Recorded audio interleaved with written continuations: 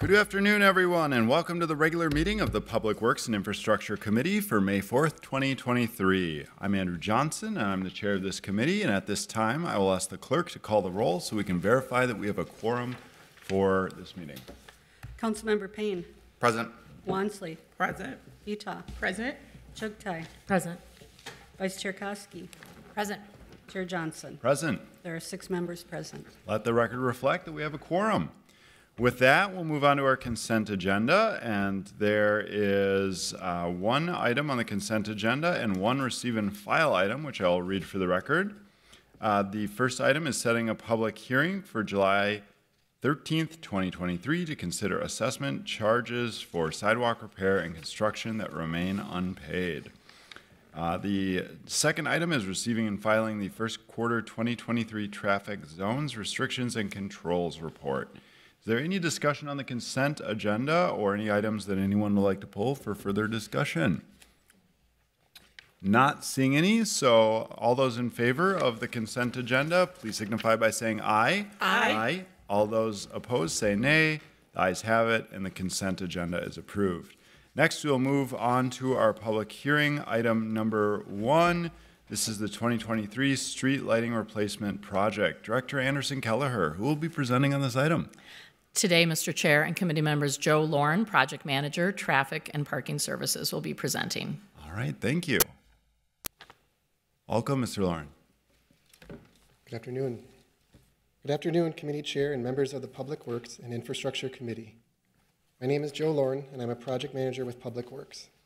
I'm here to present to you the Loring Park and Stevens Square, Loring Heights Streetlight Replacement Project, and to recommend passage of resolutions ordering the work to proceed and adopting special assessments and authorizing the sale of assessment bonds, each in the amount of $763,551.44 for the Loring Park and Stevens Square, Loring Heights Streetlight Replacement Project. This street lighting project is comprised of street lighting improvements along the roadway segments shown on the presentation map and listed in the project designation. On March 16th, City Council designated the improvements proposed to the 2023 Loring Park and Stevens Square, Loring Heights Street Lighting Replacement Project.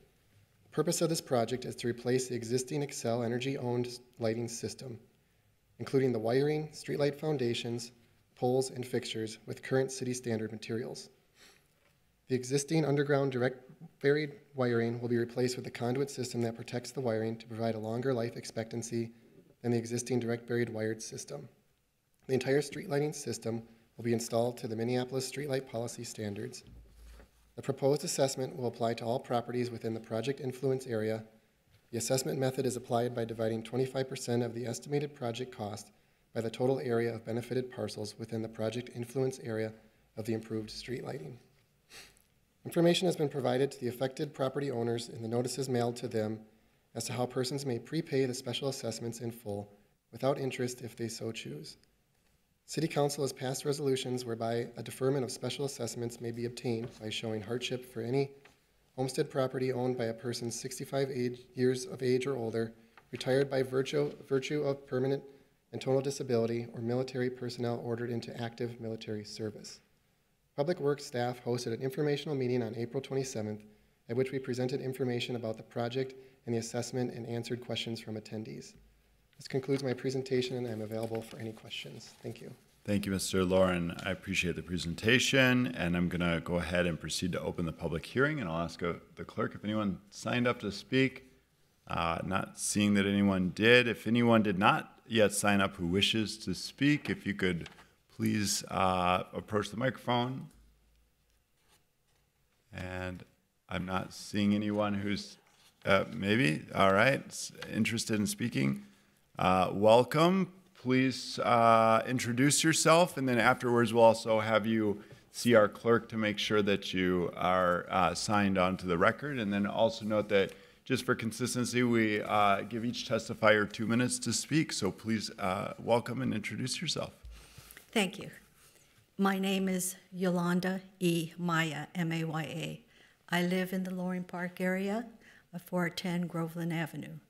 I'm not sure at this time, I apologize, what my question that I want to pose. I have gotten some information that was sent to my home, and I understand today is the proposal for this amount that appears on the sheet, on the proposal. Is today the day that the board is going to decide or approve on this proposal? That's a yes or no question. Secondly, I was trying to listen to the gentleman speak, but I wasn't sure if he is the contractor or the representative who is going to be in charge or that's presenting to you of the work for the lighting. So my other question is how this rolls out to the resident, that this assessment and the amount will be, and how that will be communicated to all residents upon your approval of this proposal. I'll sign in. I guess you do. Perfect. Thank you so much. We appreciate you showing up to speak. And if there is no one else here to speak, what we would normally do, we don't do kind of the back and forth with questions. This is an opportunity to speak to us, but then after we close the public hearing, I'll ask staff to address any of those kind of high-level points around assessments and communication in the project. So if you could please see the clerk, and it looks like we might have one more individual here to speak. Thank you very much. Please come on up and introduce yourself.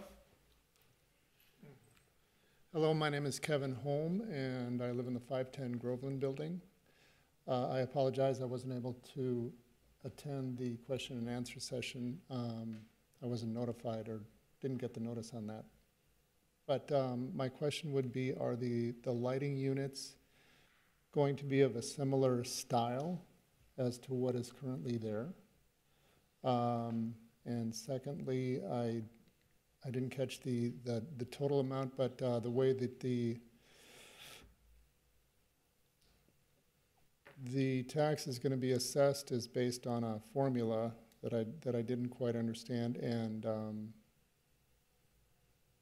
I think it seems to be a pretty large map that I was seeing of, and I'm not sure of the number of lights that are being replaced, but I think we're a pretty small portion of that map. And so I'd just like some assurance that the assessment is justified for what we're receiving at our location. Excellent. Thank you. Is anyone else here interested in speaking on this item? Anyone else? Not seeing any. I'm going to go ahead and close the public hearing and move this item before us so that we can discuss this item. And then I'd like to invite Mr. Lauren up. If you're able to speak to, I know we had some questions during the public hearing around both how assessments are applied, or if there's at least maybe somebody here that can speak with them individually about perhaps their assessments, or if you have some idea around when that information would be out. And then I can share that certainly this is a motion to proceed with the work and to adopt the special assessments across the project. And then I know there was also a question around style as well of lights that came out in communication. So if you or the team are able to speak to those items, that would be great. Thank you, Chair Johnson, for those questions. So the style of the light will be similar aesthetically to what is existing today, except for it incorporates newer technology, LED technology that faces downward, so it's friendly to dark sky compliance concerns there. The assessment notification for the parcels within this project area were mailed to each property. We can talk to individual property owners if they think that they didn't get it. We can pull up that information for them and discuss the amount or the process in more depth, but it does follow the standard assessment calculations of square footage that the city uses for projects, the uniform assessment.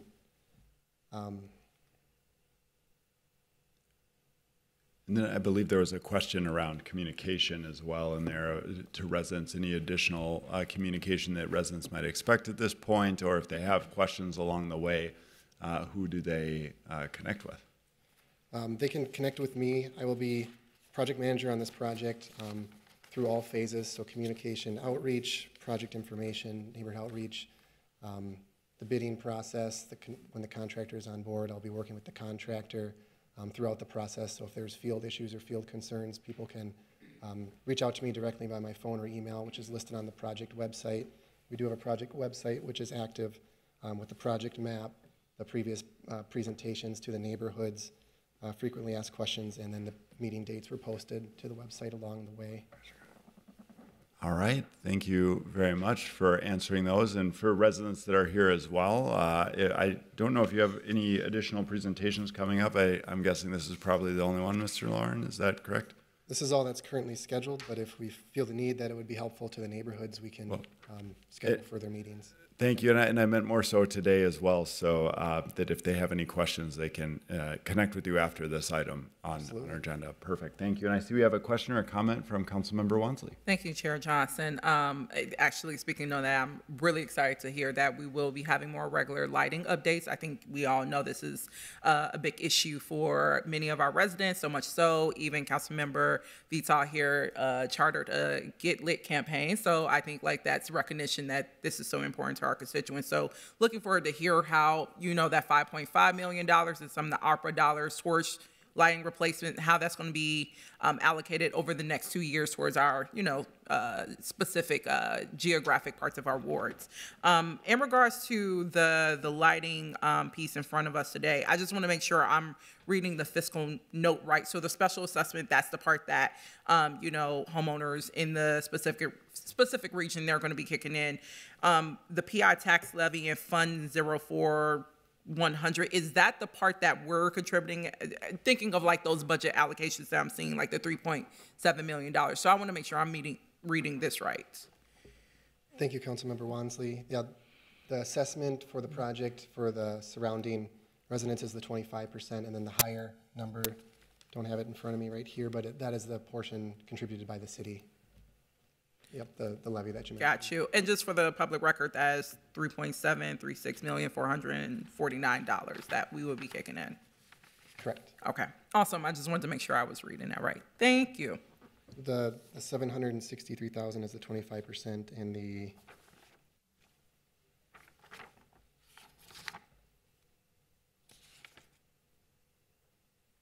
total amount is listed on the project designation, but it's not 3.7. Oh, I meant for the city contribution piece, it's the 3.7. I see the total expenditure, it seems to be 4.5 million. Is that correct? 4.5 is the total amount budgeted for this year, but that does include other work besides just this project. Got you. Okay. But just in regards to this project, the 25%, that's the 763. And then what we're allocating from that, that's the 3.7. Yes. I see Director Mack. Yes. Yes, Director. Okay, yes. So, Mr. Chair and Councilmember Wansley and members, I'm going to help refresh everyone's memory. This is one of the 7 areas in the city that has failed system lights. And so this is directly as a result of the work that you all did and that the mayor did last year to provide more money in, particularly for these failed systems. And with that, we also have gone through a process to help us understand better. Particularly, I would say that the Stevens Square, Loring Heights neighborhood, Stevens Square, there's Ward 6 part of that and Ward 7 part of that. That area in particular had under our old lighting policy, they had attempted to do the full 100% assessment policy, and that did not work. They only had, I think, less than 10% of residents return the communication about that. And so we've gone through a process to help understand how the city can be more supportive of these lighting projects. So that's why that money is so helpful, that it is helping defray that assessment cost, and it also is helping us move forward. I just want to also say that the Ms. Maya who spoke wondered who is this man? You know, who's he work for? He works for the city. So he will be working directly with the contractor when we have a contractor. In some cases, the city of Minneapolis does some of this work ourselves. In other cases, depending on our workload, we do have a contractor. And there, certainly when we're done with this section, you can step out and get his phone number and email to stay in touch with him.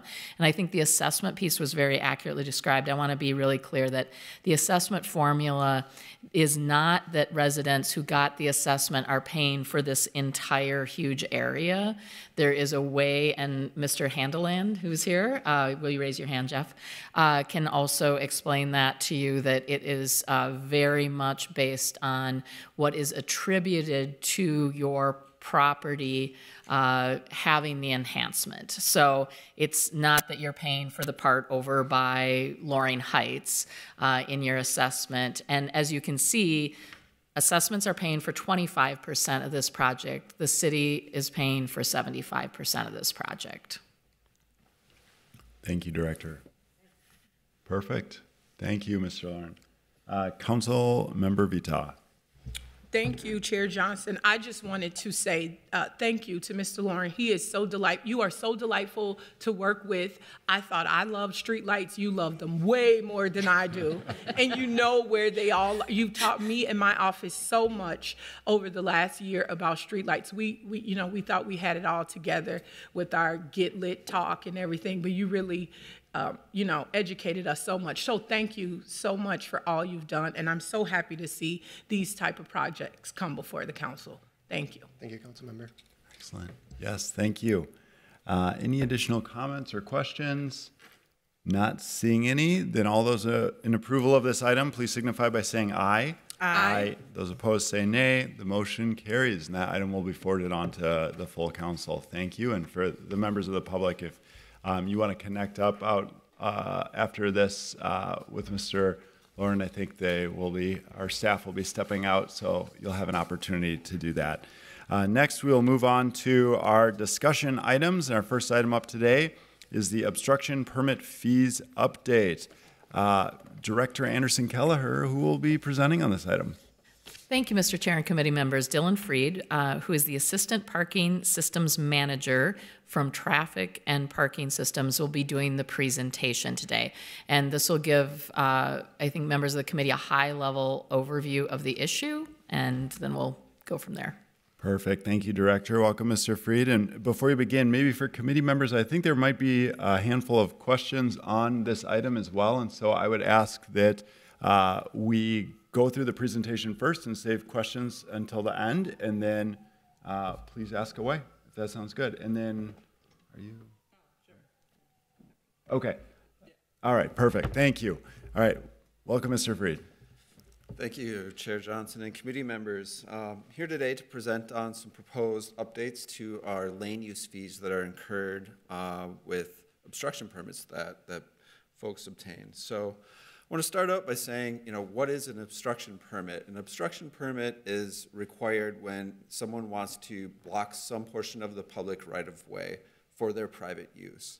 So some examples of this are a utility called CenterPoint Energy or Xcel Energy. If they need to do some work in the public right-of-way, they need an obstruction permit in order to block off that space to do their work. Another example would be a housing development. If they need some space next to their development for construction staging or material storage, things like that, they need to take some sidewalk or a parking lane, they need an obstruction permit to do that. We also issue them for a lot of events. For instance, when the Vikings have a game, they need an obstruction permit to block off streets for their traffic management plan. Or if someone is moving and they need to hood a couple of parking meters for a moving truck, they would need an obstruction permit to do that. So with obstruction permits, some of them also incur lane use fees. And so if there's some sort of extended closure of a lane, a sidewalk, parking lane, a bike lane, a moving lane, we then start calculating lane use fees that apply to this obstruction permit. They're a per linear foot is how we calculate those fees. The obstruction permit program as it is today was established back in 1997 into city ordinance. Initially, there was not lane use fees that were incurred as part of obstruction permits. The lane use fees came a couple of years later in 2001. The whole point of the lane use fees is to help limit the impact to the public right-of-way, and it helps cover the cost of managing the staff for the program. The fees that were put in place in 2001 for lane use were in place as they were in 2001 all the way until January of 2022. In 2021, we undertook a process of doing evaluation of those fees and passed some proposed new fees that went into effect January 1st, 2022. In 2001, when the fees were initially established, there was two different tiers of fees. The first tier, the most elevated tier, was in downtown. So any streets, sidewalks, things like that that were blocked off in downtown had a higher rate. Then outside of downtown, the major arterial streets had a slightly lower set of fees, like a sub-tier of fees. And that's what was in place, again, from 2001 to 2021.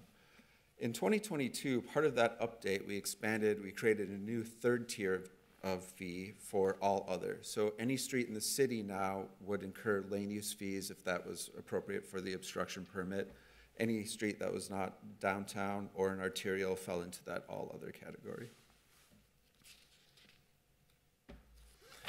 So the basis for this fee, as established in city ordinance, is that it is to help cover the cost for management of the program. So the staff time, we have a staff of 5 team members that manage our obstruction permit program.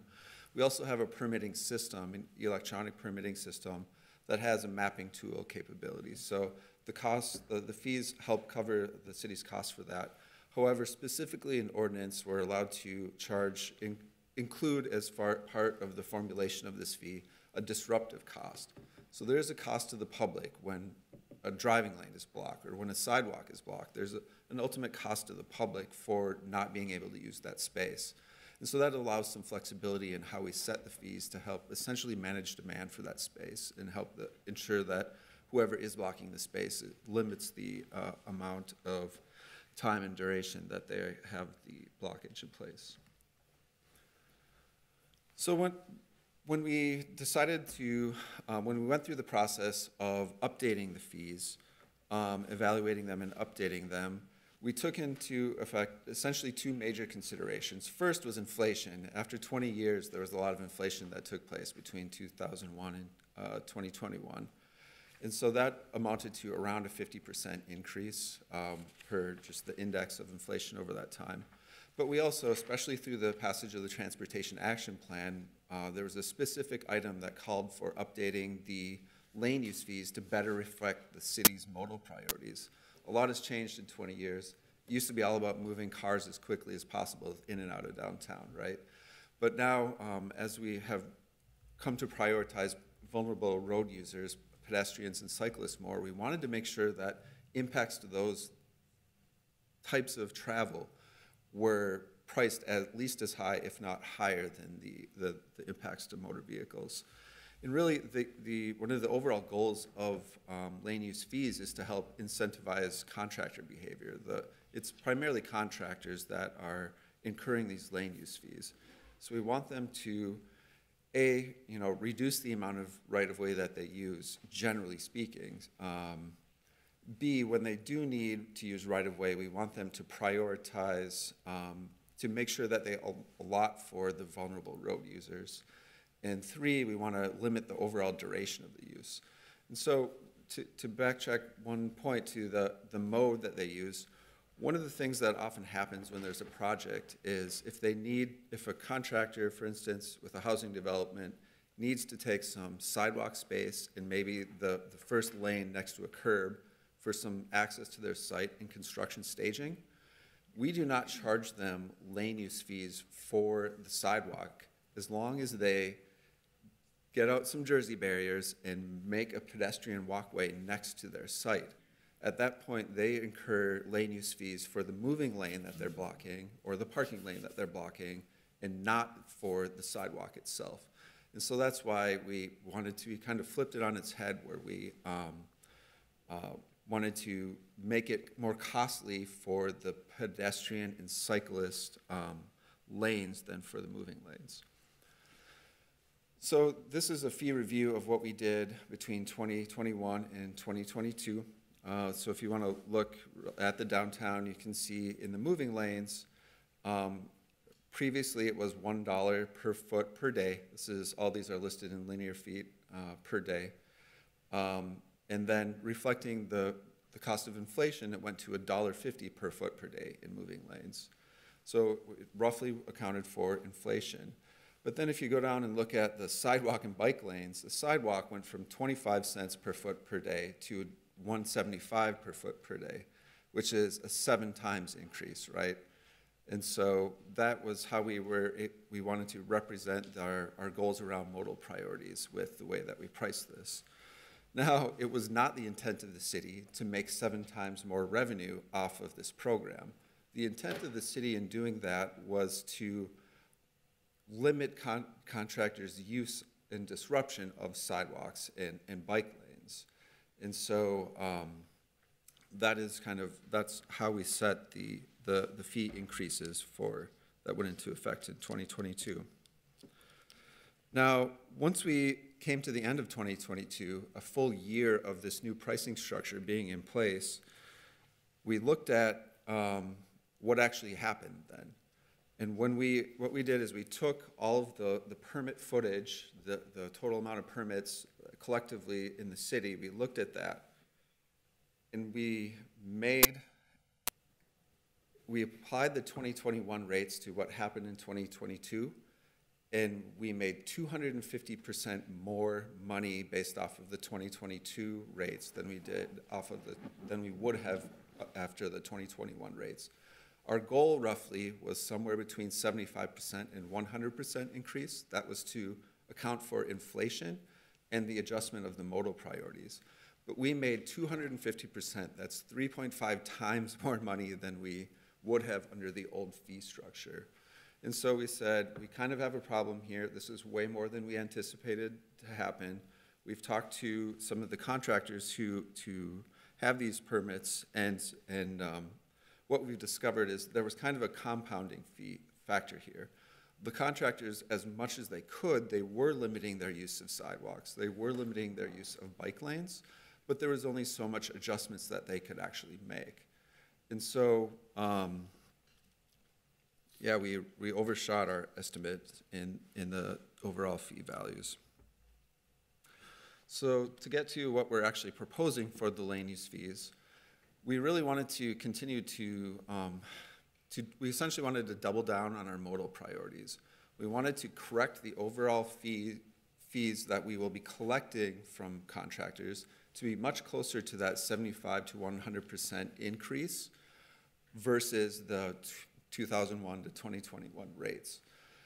But we wanted to make sure we express our modal priority values. So what we're proposing is to actually further accentuate the difference between the cost for a moving lane that is used often to replace the sidewalk lane or to go around a development.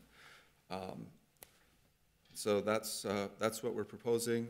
When we apply the proposed rates here to what happened in 2022, we end up around that 75 to 100% range. That was the original intent of the lane use fee update that we did in 2001.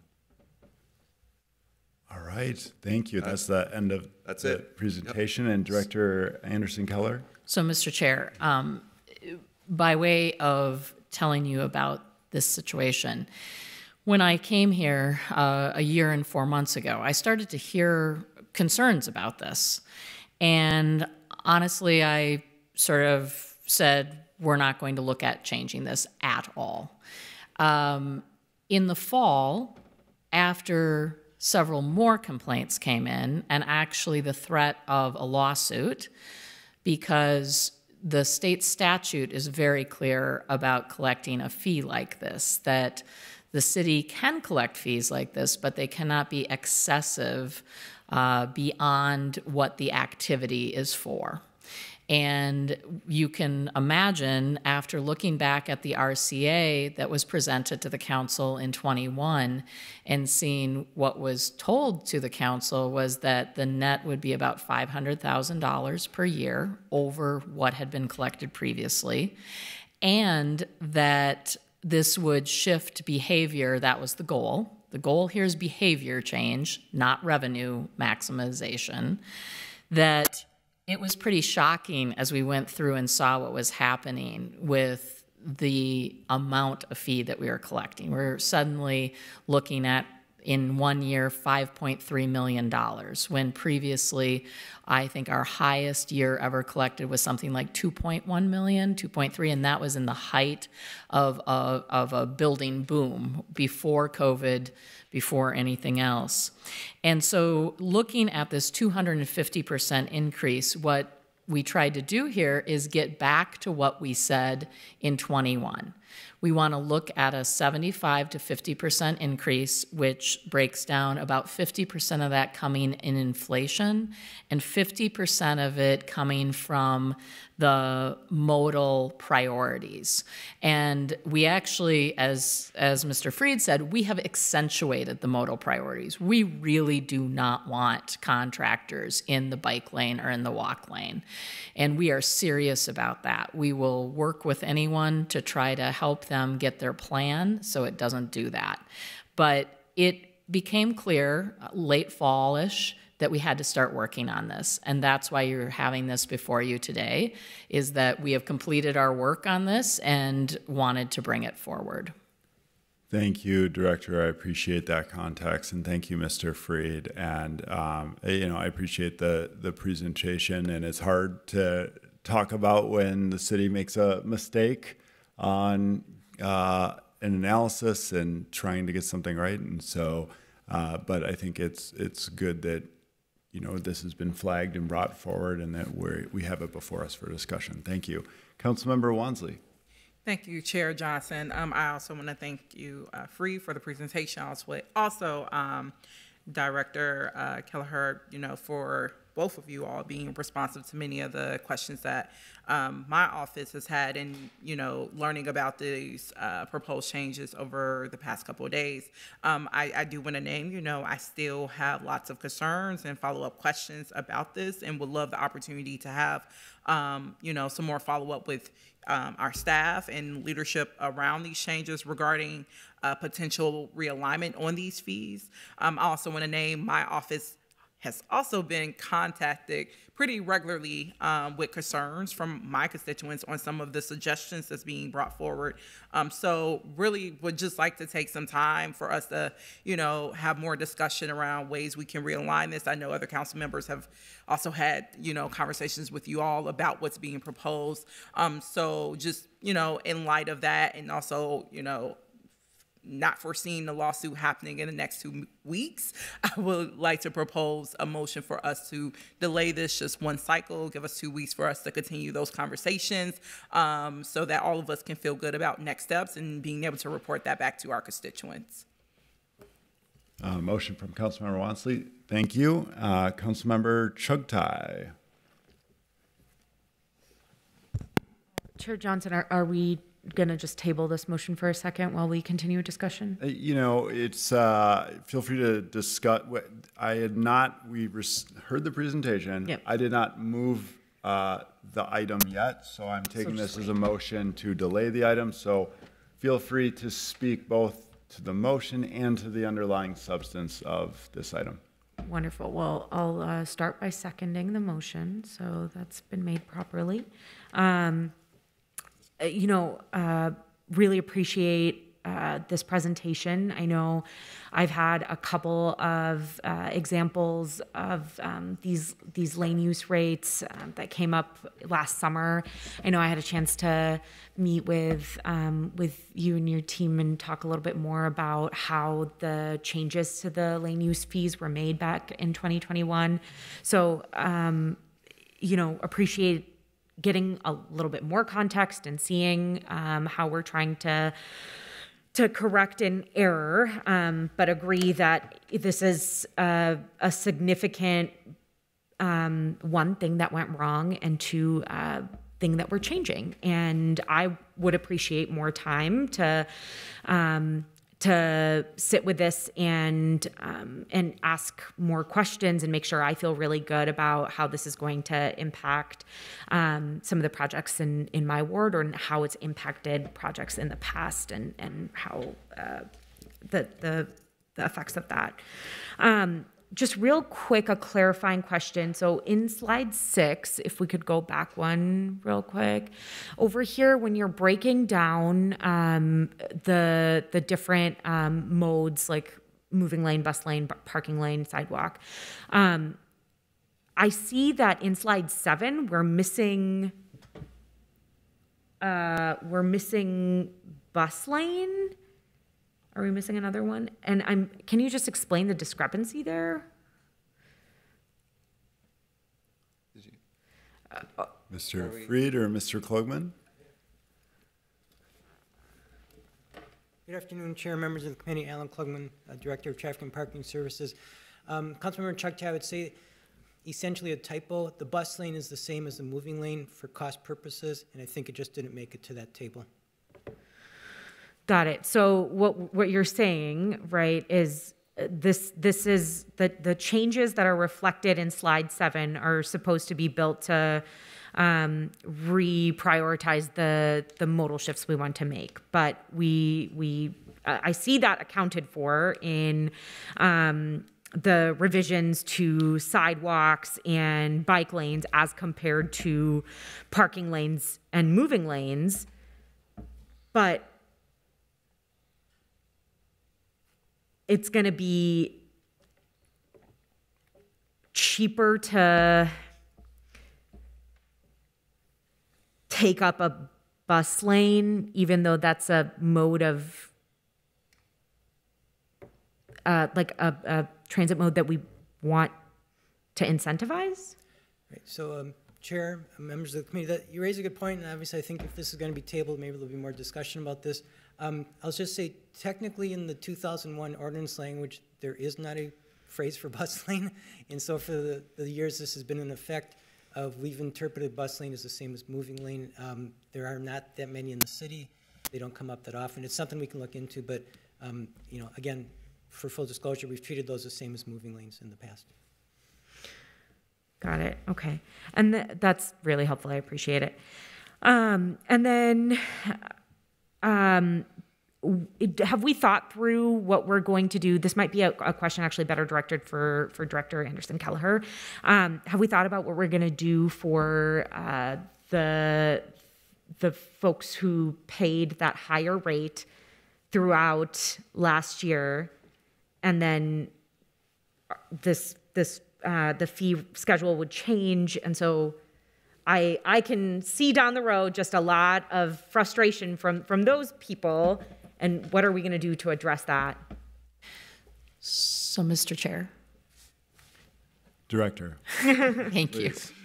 Councilmember Chukchi and members of the committee. It's a very fair question, and when we first started to dive in on the deeper analysis on this, we were considering whether to bring to you both this change and something that would account for the roughly will be about 18 months of fees paid.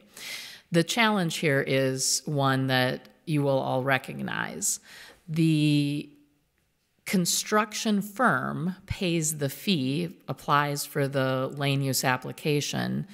The underlying developer of the project is actually folding that into any cost of their project. Mm-hmm. So in order to not create a situation to allow for a construction company to get a windfall, which is not tied to actual development in the city, then we have to look at something different. And so what we would like to look at is something that is developed a little like our stormwater permitting fee.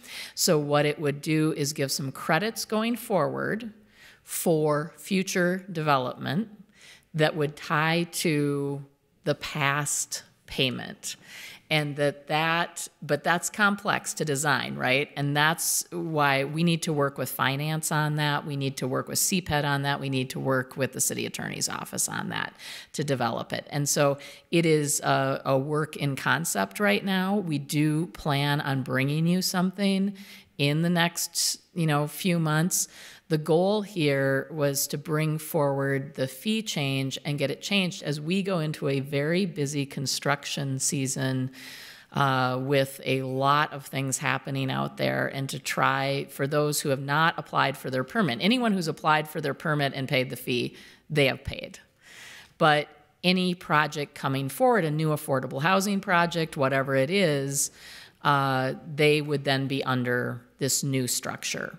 So it's a little bit of a two-step process to figure out how to give that credit without giving a windfall to a construction company, but actually get it back to, I think, where we would say the underlying issue is, which is wanting people to do housing development in the city or whatever type of development they're doing.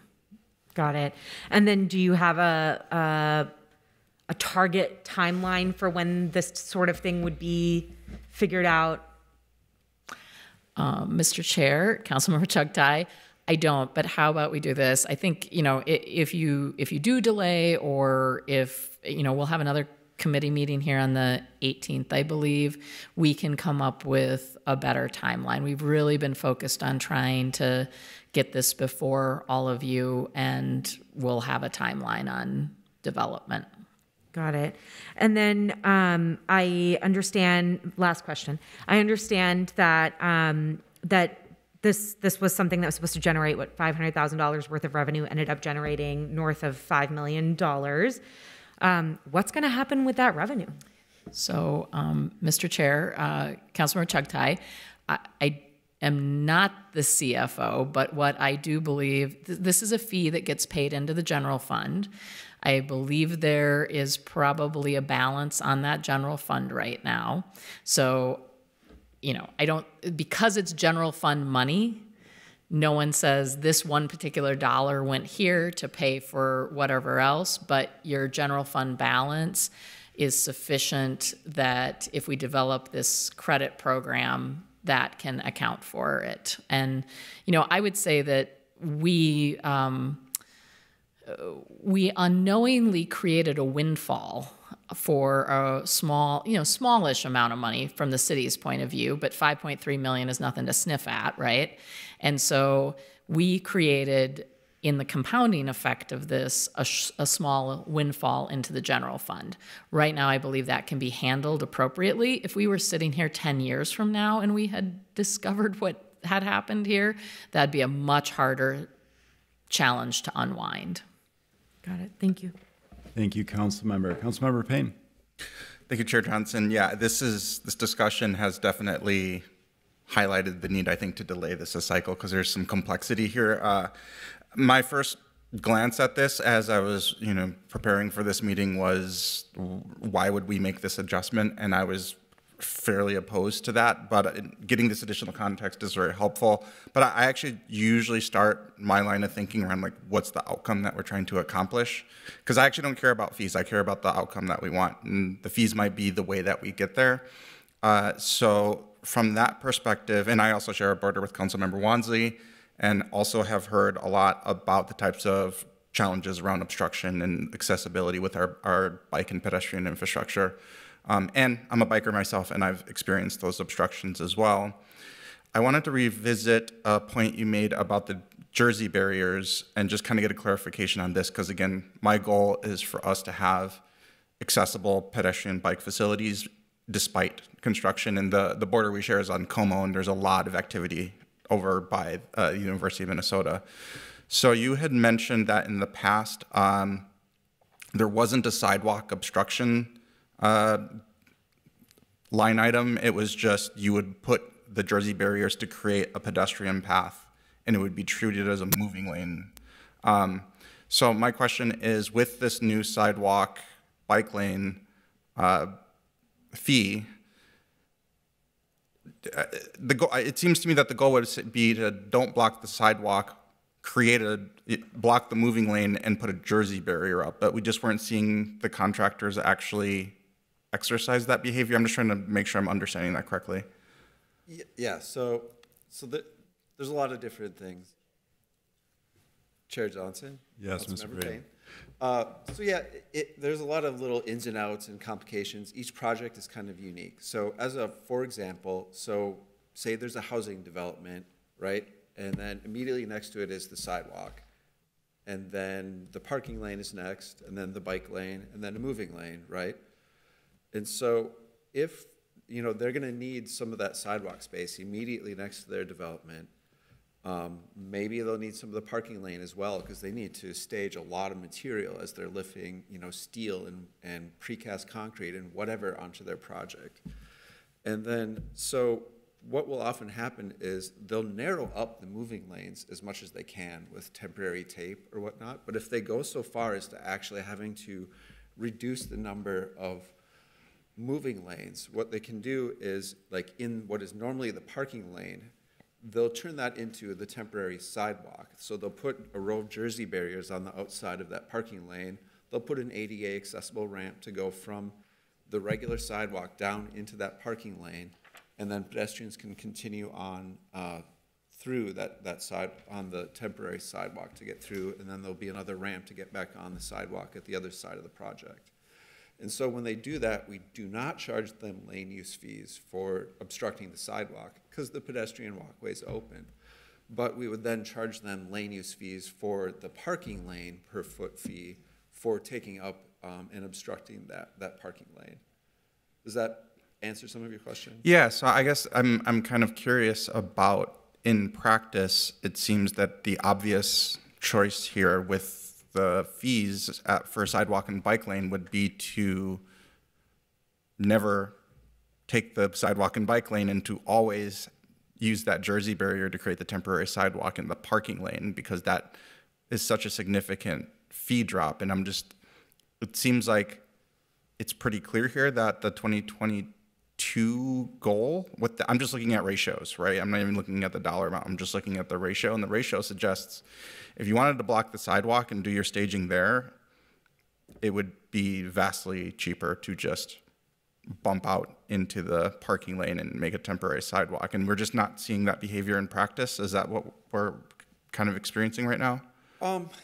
It's really complicated because there's a lot of very site-specific, unique details. So it's easy to take a moving lane and say, yeah, there's absolutely a sidewalk that you can use in one of the moving lanes or a parking lane on a 3-lane one-way in downtown, for instance, right?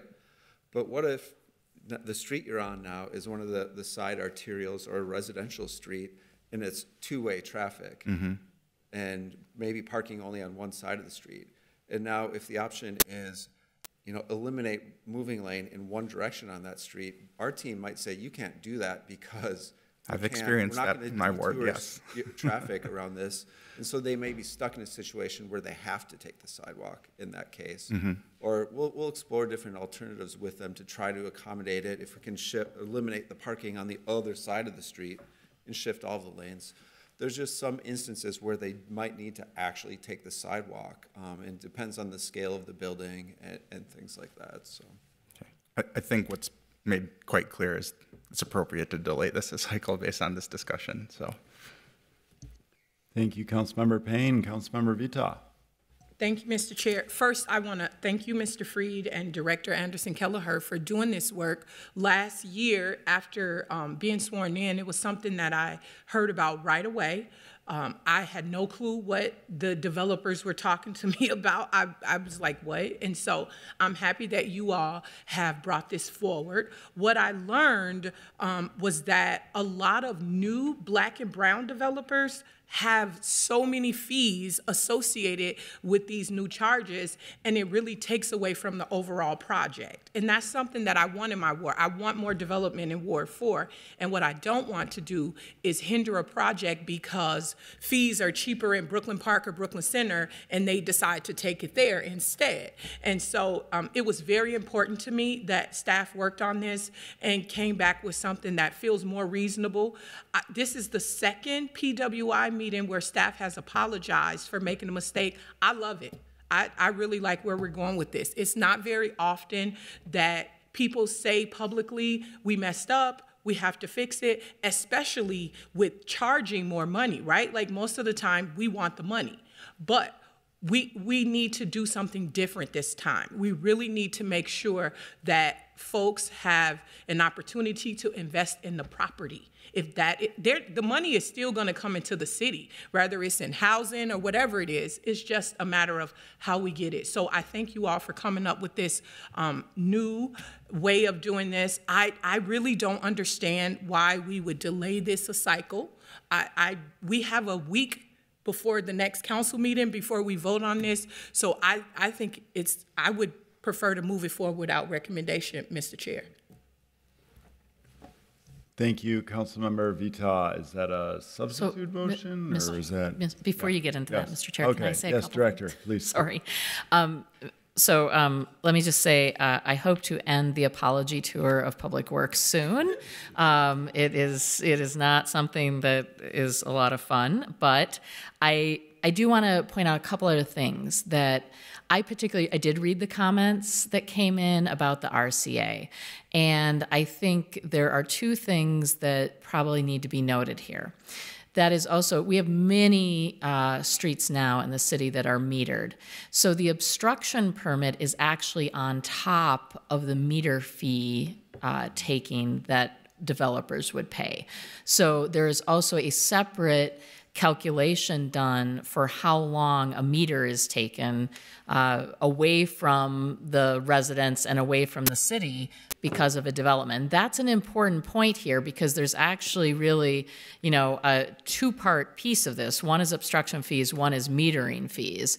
No one's asking us to change that policy around metering fees. We are going to keep doing that.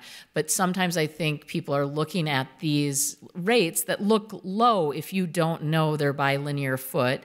And if you don't know that when we say sidewalk, we make that construction firm take the entire block of the sidewalk, 360 Average city block is 360 feet. 360 feet. So when you start to do the calculation, you can see it adds up very quickly, and that's why we're trying to change the behavior.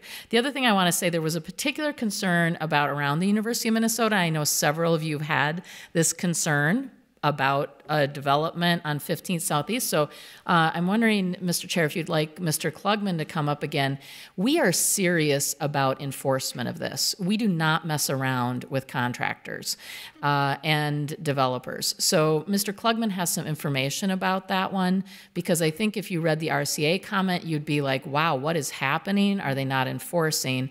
And I asked Mr. Klugman to look into this, and I think he has an answer for you. Thank you, Director. Mr. Klugman? Yeah, Chair, members of the committee, good afternoon again. Yeah, very specifically, the site we're talking on in Dinkytown between 14th and 15th, 4th and 5th, kind of the old McDonald's area site.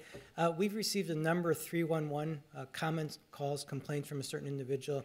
I believe we're up to dozens of comments. Our staff has been out there for every single comment we've received. We photographed them, we videotaped them. We actually have a traffic surveillance camera where we can watch also. And we've worked very closely with the contractor. I don't think we have found any violations. If there's anything we found that's of a minor nature, we've worked with the contractor to rectify that. Stuff is not the same as it was before. We've narrowed some lanes. We've had to have barriers and things like that, walkways behind the Jersey barriers. So it is not, obviously it's not what it was before the construction started, but we feel it's a very safe and secure site that's allowing for all of our modal priorities to achieve their transportation goals. So a little frustrating, but when we get the calls and complaints, we do look into them. We address every one. And I'll just say I don't believe there's any real validity to the comments that are suggesting that it's an unsafe or inappropriate construction site. All right, thank you. That's helpful. Any other comments or questions? I know Councilmember Vita raised an interest in moving this forward without recommendation. I know half the council members on this committee expressed interest in a delay, and I'm curious if any of them have any feedback on that, if they feel that having an additional week would be appropriate given timing with the council. Councilmember Chugtai. Well, I'm happy to share my feedback. I think that in an ideal world, we would have gotten a briefing on this item before it came up on a public agenda. And this is, I appreciate moving quickly on a thing like this, but this was known. It was known that this change would be made prior to an RCA being filled out, and we saw it when the agenda became, public. And so I think it would be appropriate to wait 2 weeks. I don't think that any there isn't a significant problem that's created by waiting just 2 weeks longer to allow us time to read through this information again and get a chance to ask questions. A part of the problem here was, I don't know what the deliberation at what the deliberation on this body was like back in 2021 when these changes were made. But, it sounds like if someone had maybe looked a little bit closer at an RCA and done some back of the envelope math, maybe we could have interrogated or asked some more questions about what went wrong. And so I think 2 weeks is an appropriate amount of time to wait. And should that motion not pass, I think this body can then figure out what we do next. Okay. Thank you. Any additional comments or questions on this? I want to say I appreciate Councilmember Chucktai's question around this credit aspect of this or some sort of refund.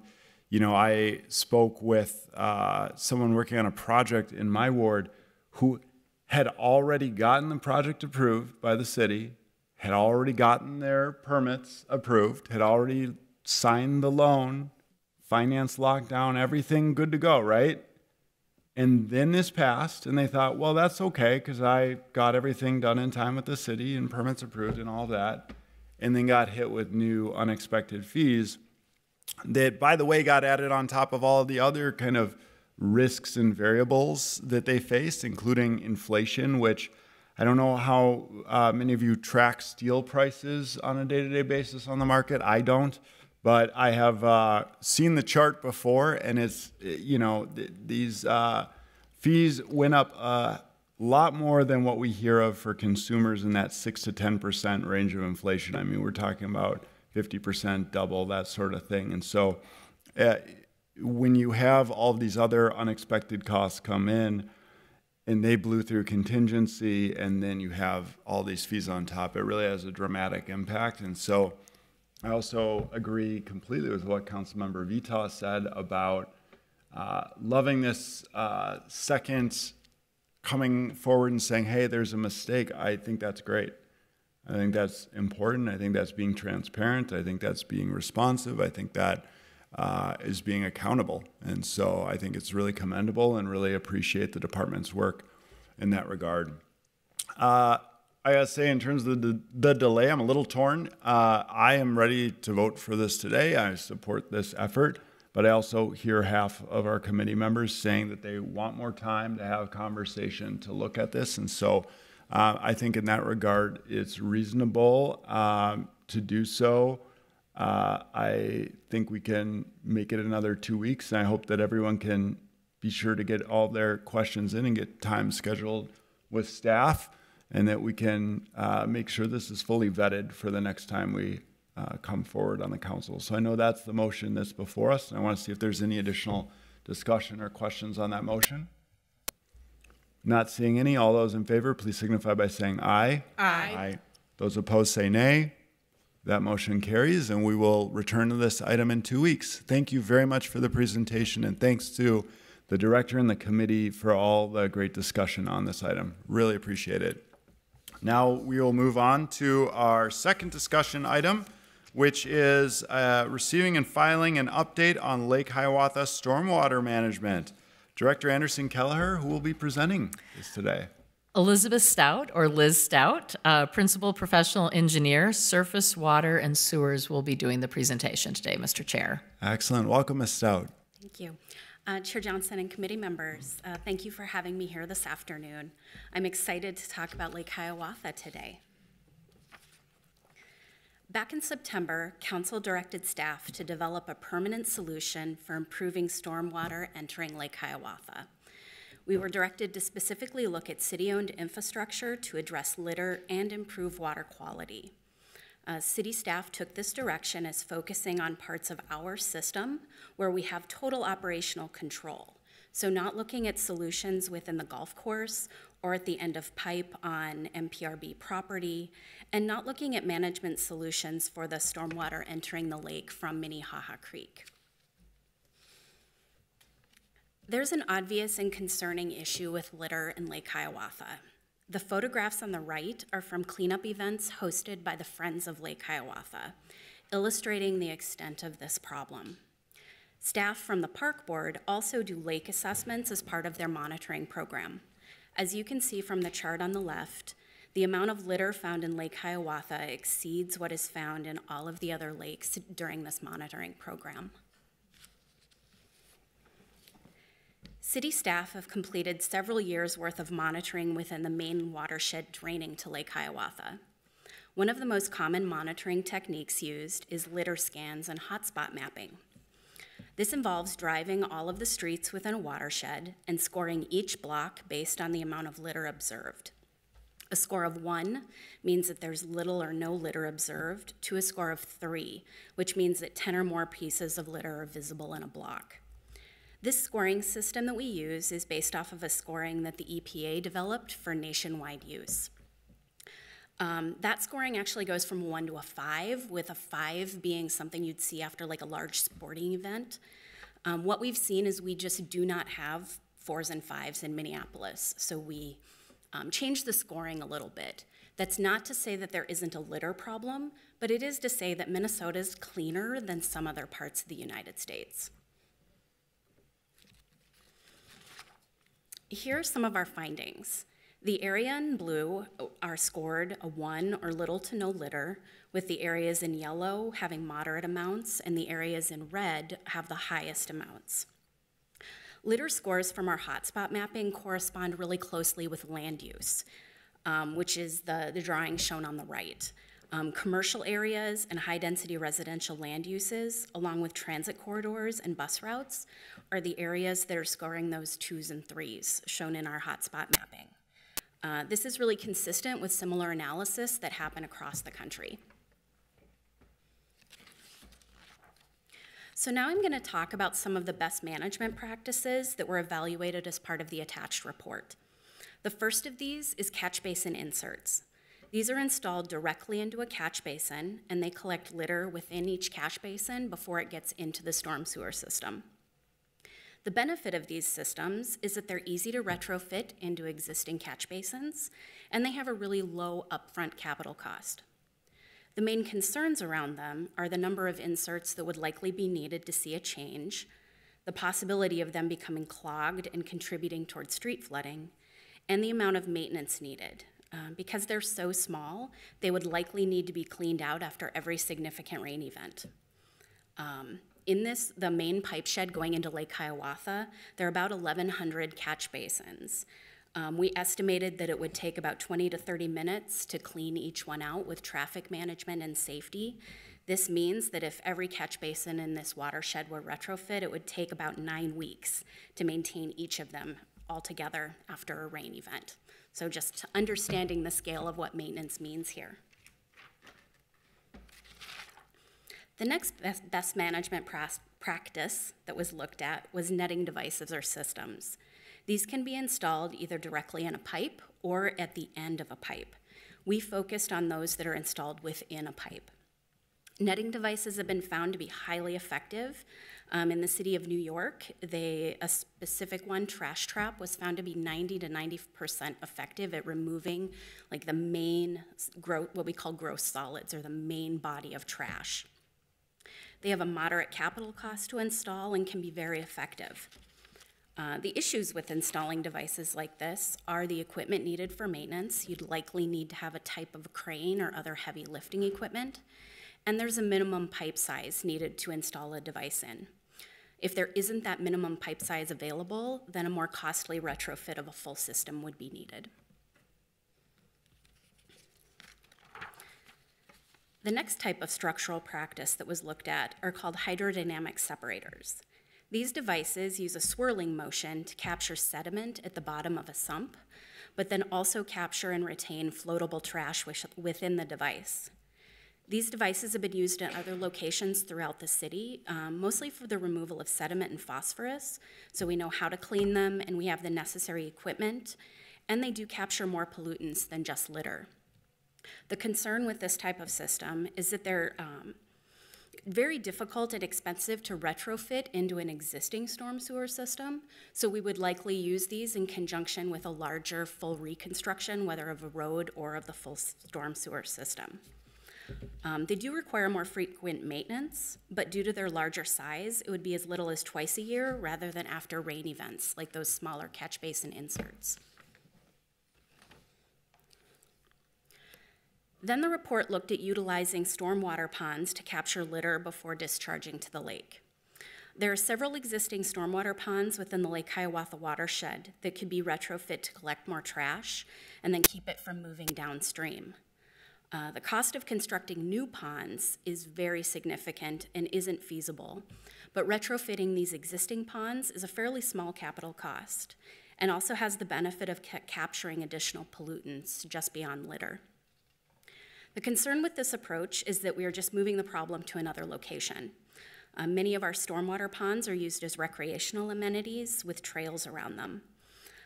We would be moving the litter problem from the end of pipe at the lake to these stormwater ponds. And then again, maintenance would need to be done to make sure that they are kept in a clean state. Next, the report looked at what we call non-structural best management practices. These are practices and programs implemented to try and minimize litter from even reaching the street or reaching our storm sewer system. The first of these practices is increasing the number of litter receptacles in the watershed. There's a very low capital cost for this implementation, and they can be targeted at the priority land use areas, like directly at bus stops. This type of program would require more public participation to be successful. As you can maybe see from the picture, this was taken during a litter scan last summer. This is actually at a bus stop, and there is a litter container, but you can see litter be in the gutter. So making sure that we have active public participation would be a critical piece of any type of program like this. The next practice that was evaluated was street sweeping.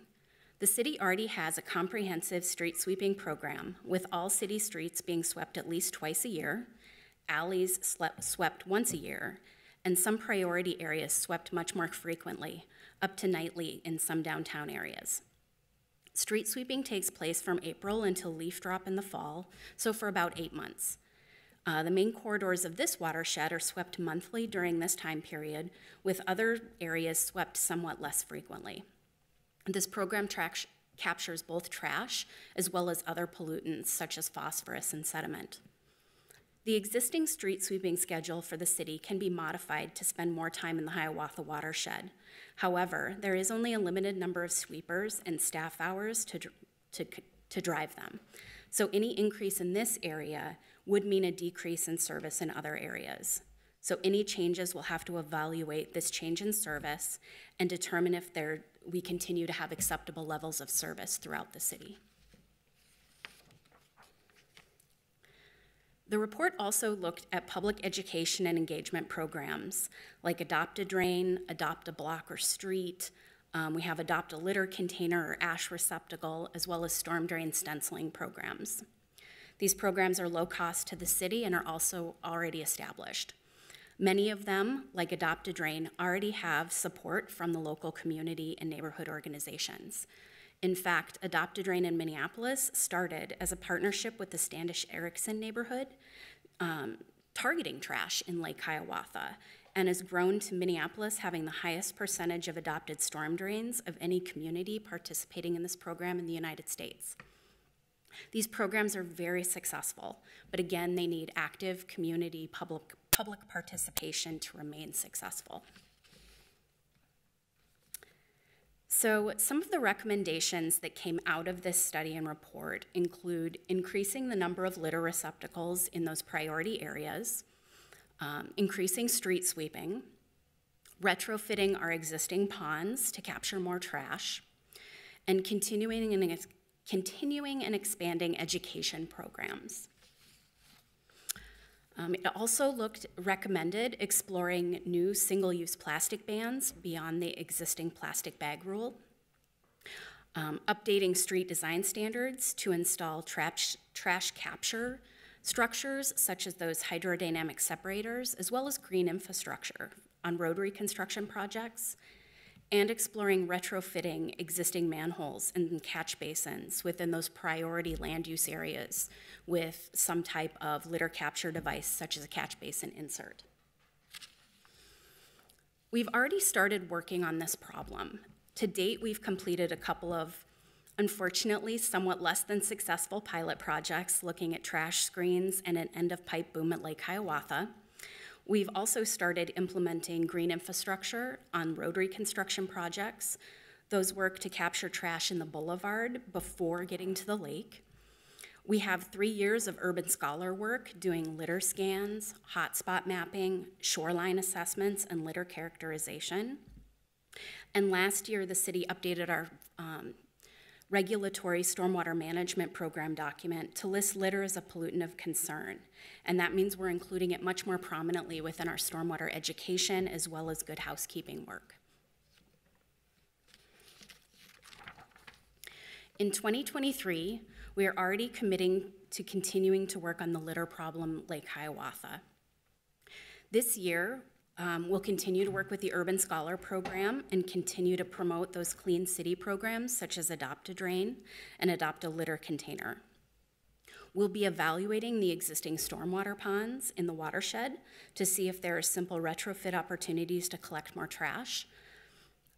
That'll be done this summer. We're also working with the Minnehaha Creek Watershed District and the Park Board on the Creek Master Plan to see if there are ways to reduce litter coming from that source, from the creek end. And the next thing is the one I'm most excited about. In partnership with Freshwater Society and River Network and the Park Board, we'll be installing an end-of-pipe boom system in Lake Hiawatha this summer.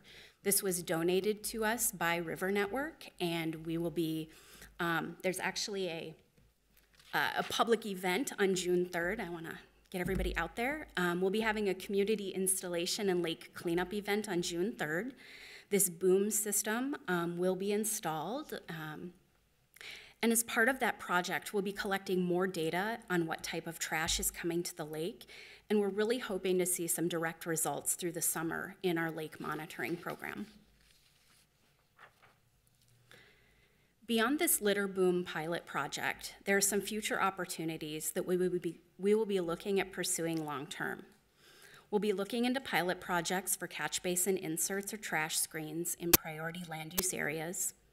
We need to better understand the maintenance needs and flooding potential of these devices before I can recommend installing them beyond a pilot project, however. We'll be evaluating the success of that boom system, and we'll be targeting local businesses for additional education on litter and possibly looking into increasing enforcement action if that's warranted. So some final takeaways today. When I first started looking at this problem, when we received the staff direction last fall, I was really hoping that city staff had missed something, that we've been looking at this problem, and I was really hoping to see from our consultant that there was some silver bullet. There's just not. It really will take a combination of different structural practices as well as programs and public participation, really in order to make any type of difference with litter, not just in Lake Hiawatha, but throughout the city. We want to keep trying practices and pilots, seeing if they work, working through some of those problems, and then looking to expand them either throughout the Hiawatha watershed or in other areas where we're seeing litter problems. And then I think it's also really important to continue to work with the community and local businesses to find solutions. I want to say thank you for your time this afternoon, and I'm here to answer any questions. Thank you. Great, thank you so much for this presentation. Are there any comments or questions from committee members? Council or Vice Chair Koski. Thank you, Chair Johnson. Ms. Stout, thank you so much for this presentation and all of your hard work. I know we've partnered on things with Diamond Lake, so I appreciate this. I'm just wondering if you can go back to the picture on the boom. Can you just help us understand this? What this? I think I understand, but could you just maybe describe it a little bit more in depth? And it sounds like we will see this in place this summer or soon. Yes, very soon. So this is a boom system. It's actually a series of 3 different booms. This pipe is quite large when it comes into Lake Hiawatha. And during storm events, there's high velocities. We had tried a pilot project with a single boom, and it kept getting washed out.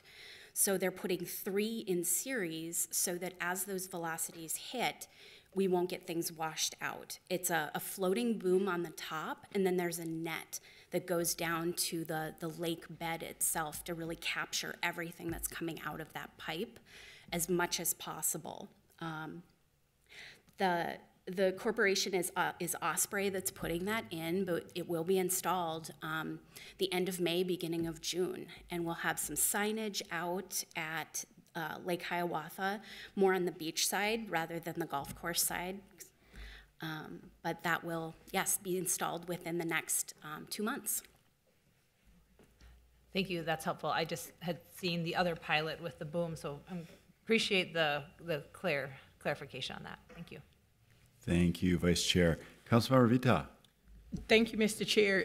Councilmember Koski, Vice Chair Koski asked my question, but I wanted to say thank you so much for this work. And I also wanted to thank the city for partnering as a part of our violence prevention work. The city has partnered with the Northside Bulldogs, who keep our drains clean on the north side. So thank you all so much for that work, and shout out the Northside Bulldogs and Coach Tate.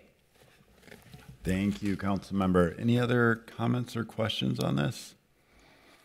I will just say I so appreciate all the extensive work. You clearly have looked at every angle, turned over every rock, looking for any and every way to improve the situation, and we're very methodical about it and using data to guide this. And I think it's good to talk about the fact that there are no silver bullets on this, that you really have to take a combination of different approaches to continue to improve the situation. And I also want to say thank you as well. I see a representative from Friends of Lake Hiawatha here in the audience. I just have to say the community effort around advocating for and importantly, keeping this lake clean and healthy is just so impressive, and the huge amount of volunteer efforts that go into it, just the amount of litter taken out and efforts to really connect people with our critically important system of water that we have here in our city is so great. So thank you for being a part of this effort too, and a partner with the city. And Director Kraft, thank you as well so much for all of your work on this. And Ms. Stout, just great job. I really appreciate this, and it's very exciting. And I guess one question I maybe have is, do we anticipate, as you continue this work and think about the next steps, perhaps anything to come through the budget process or the capital improvement program in terms of these BMPs? Chair Johnson, we would likely put these in. Any retrofits would likely be done as part of paving projects, just to get that economy involved. That would be part of our PVR program that already goes through the capital budget request. I think our next step is to evaluate if this boom system works. We may have kind of found our solution. We already have existing programs that are going to continue when it comes to education and public engagement, and the kind of adopta programs, street sweeping. All of those will continue and will continue to be funded. Excellent. Thank you so much. And again, great job on the presentation. Really appreciate it. Director?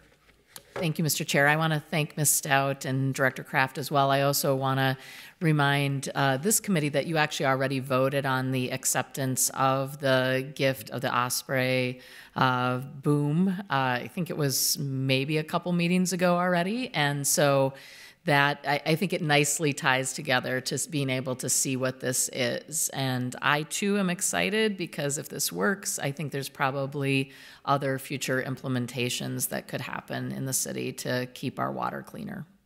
Absolutely. Thank you, Director. And then, of course, committee members, please come out to Ward 12 on June 3rd. So we'll check out the boom and celebrate it. So there you go. All right, thank you. Seeing no further discussion and without objection, I will direct the clerk to receive and file this report. And our final discussion item today is considering a resolution related to Olson Memorial Highway 55, priorities brought forward by Council Member Wansley and Ellison.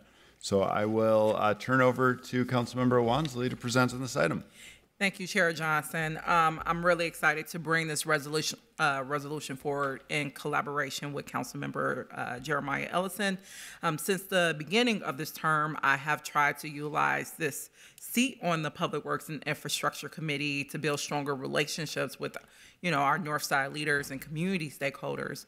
And in conversations with Councilmember Ellison and community members, removing Olson Memorial Highway and restoring this corridor to what was formerly known as the 6th Avenue North was a clear priority.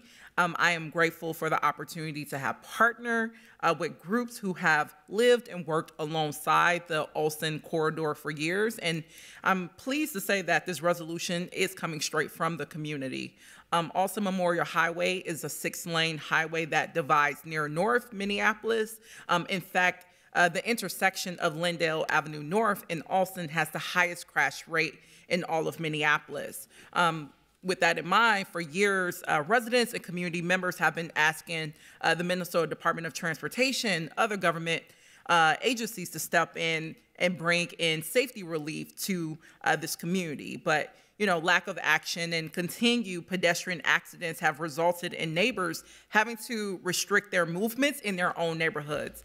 Just for example, the highway divides the limited amenities available to families with Harrison Park Community Center on one side of the highway and Sumner Library on the other. And my office has been contacted by families who are frustrated that they can't let their children use these resources because they're afraid that they can actually be killed from crossing the highway.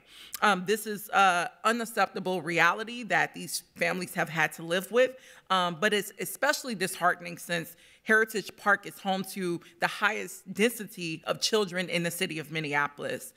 During the first half of the 1900s, 6th Avenue North and the surrounding neighborhoods was also a predominantly Black and Jewish cultural hub. It was also once a vibrant, diverse business corridor known as 6th Avenue North. It was a walkable community that had access to grocery stores, bakeries, entertainment, and also locally owned shops. It was considered the Beale Streets of the North, notably known for its numerous bars and music venues, and was the heart of the Twin Cities jazz community. Black and Jewish residents congregated around 6th Avenue because of segregation and the systemic devaluation of their communities. In 1333, the Federal Homeowners Loan Corporation, HOLC, redlined neighborhoods like these for incompatible racial and social groups whose mixing, quote unquote, contributed to instability and a perceived decline in property values. So by the end of the 1930s, we saw hundreds of businesses and homes along this route be completely destroyed and replaced with a wide highway cutting through near North neighborhoods. The placement of Olson Highway was a deliberate decision, and it triggered several decades of continued disinvestment and harmful planning. Displacement, pollution, and economic disinvestment are all the results of many of these decision makers in our government agencies in their lack of regard for this local community. And it's great that as a city we have an opportunity to make some reparative steps, especially since we declare racism to be a public health emergency. Highway removal is a form of racial and environmental justice. This resolution is the first step in righting the wrongs of the past and bringing reparative justice to the North Side. When the community is successful in turning and removing this highway and having it be turned over to another agency, the city will have the opportunity to also work with these partners to fully utilize our resources to support residents in restoring this corridor to the once safe, walkable corridor that it used to be.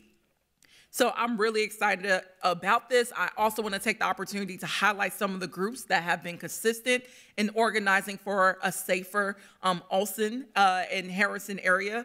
Those groups include residents and members of the Harrison Neighborhood Association, Heritage Park Neighborhood Association, who have persistently led the charge for organizing for safety improvements for years.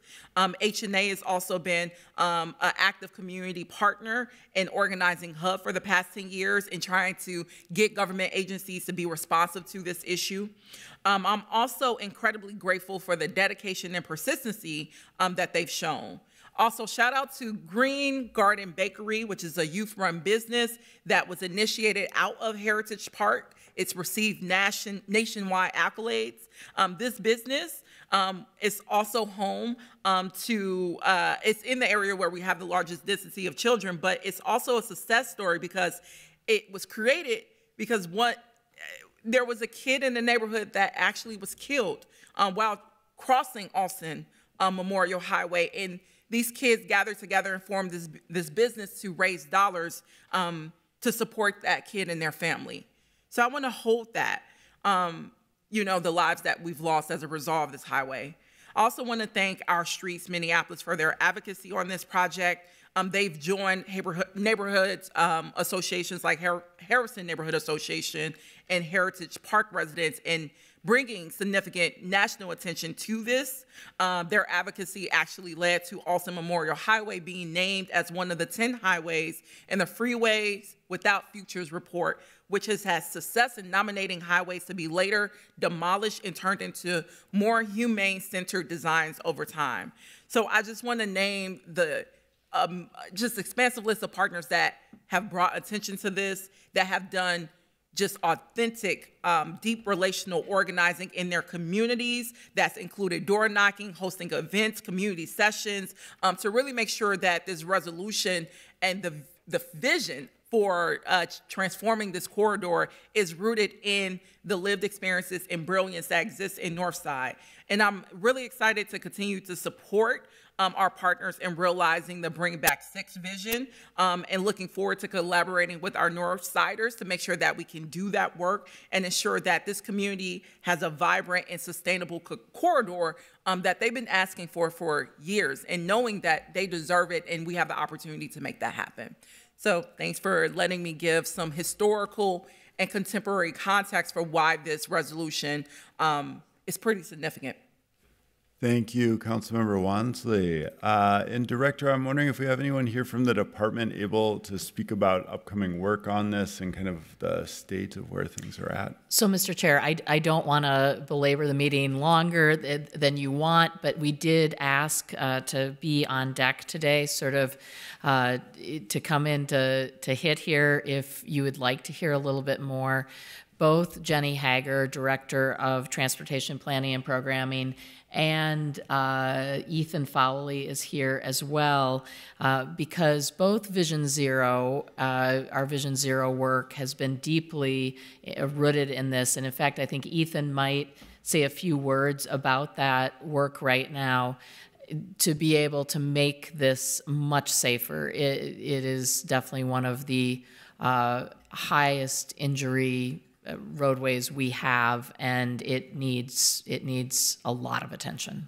Thank you, Director. I think that would be good just to get even a very brief understanding of how this roadway will be improved moving forward. Thank you. Sure. Chair Johnson, council members, my name is Ethan Fawley, Vision Zero Program Coordinator in Public Works.